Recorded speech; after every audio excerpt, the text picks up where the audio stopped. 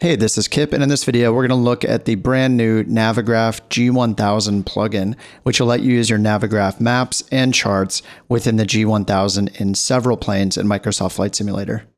If you're not yet a Navigraph customer, I would highly recommend checking out their site and considering getting Navigraph Ultimate. I am not sponsored by Navigraph or anyone. I just love their software and I highly recommend it. All you need to do to install the new G1000 Navigraph plugin is launch the Navigraph Hub app. If you don't have it installed, make sure you go to navigraph.com, sign in, and go to the download section, and you'll find it there. Once you have Navigraph Hub running, just find the avionics plugin G1000 and click install.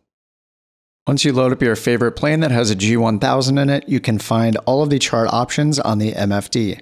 First of all, if you look at the default map screen, in the bottom right, there's a button that just says Charts.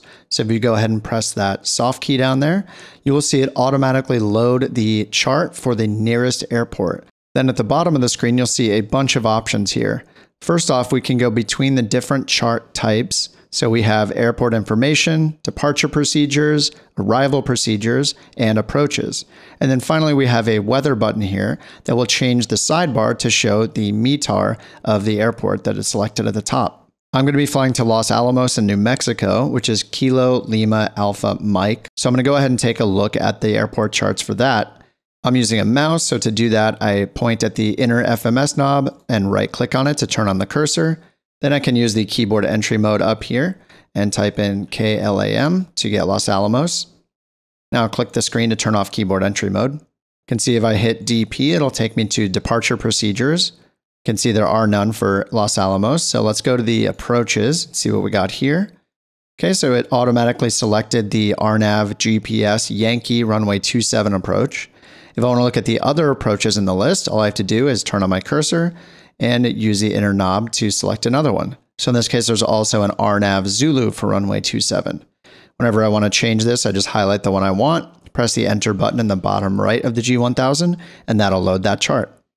The third soft button at the bottom is called Chart Options, and if you hit that, it'll change the soft buttons to even more options. Because it's a little bit annoying to scroll around on these charts using the range knob, what you can do is instead look at a specific section of the chart just by clicking the soft key. So for example, I want to look at the profile section, which is this part of the chart down here. I can just hit profile and it will crop the chart to just show that section. Another example is just by clicking minimums, I'll get the minimums chart section here. And then instead of trying to scroll the actual chart in or zoom in using the range knob, I'm just going to zoom in using my camera and I can definitely make out these numbers here. If you use the range knob to zoom in and out of this chart and you want to get it back to its original size, you can hit this fit width button down here and that'll fit it to the width of this area of the MFD. And then to get back all the way to the full chart, you can hit all. If you happen to open a chart that is rotated to a different orientation, if you go under the chart options button, you can press the first two soft keys labeled rotate counterclockwise and rotate clockwise to turn it to the right orientation. Once you do that, you can hit the fit width button again to zoom it in. So now that I've got it rotated and fit to the screen, I can use the range knob to scroll up. These buttons at the bottom, like header, plan, and profile, are really shortcuts for the approach charts, so your mileage may vary when you click on these on different chart types. Now I'm going to hit the back button over here in the bottom right to get back to the first soft key menu. Now that I've changed the airport over to Santa Barbara, if I want to get it back to the current airport, I can just hit this sync button right here, and you can see that it basically synchronizes it to my current phase of flight. So since I'm on the ground here at Sedona, it'll bring up Sedona and then it'll load the default chart for Sedona. You'll see that it's not rotated the correct way now because I changed it. So I need to go back into chart options and rotate it back the proper way. And then once again, I'll hit fit width here to get it to fill the screen. Now that I have a flight plan loaded from Sedona to Los Alamos, I want to show you some of the really convenient things under the menu button here when you're on the chart screen. If you click on menu, you'll get a bunch of nice options here. The first one lets you quickly change between the departure and destination airport.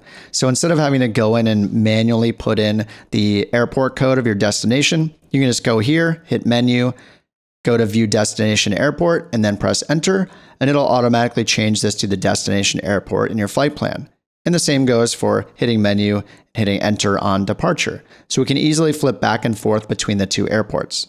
Down further, you can also choose to either hide or show the position of your aircraft. By default, it shows you where you are and overlays it on the charts. And then finally, we have a chart setup option that opens a little submenu. Full screen, unfortunately, isn't implemented yet, but I have a feeling it's just going to remove this entire right sidebar so you can make these charts much larger and fill the entire display. Hopefully, we'll see that in a future update. And then next, we have another color scheme option. Just like we saw back with the maps, this will let us change from day to night mode, so we can basically change from the light to dark version of each of these charts. And to close this menu, you need to press the inner part of the FMS knob, just like that. All right, now I'm going to hit back twice to go back to our default map. This is just the normal G1000 map, but if I want to change this to use the Navigraph maps, I can do that by using the inner FMS knob in the bottom right. You may remember that using this knob will bring up a page list. So we're on the map page group, and you can see here the second option is IFR VFR charts. These are our Navigraph charts. So as soon as I bring that up, you can see it's defaulted to the IFR high airways chart. We can also change to low airways, VFR, and the world map. What's nice about this is you can actually click to pan this map around, and you can still use the range knob to zoom in and out. So if I zoom in a bunch to reveal some of the details of the IFR airways, I can then hit the follow button at the bottom to go back and snap onto my plane's current location.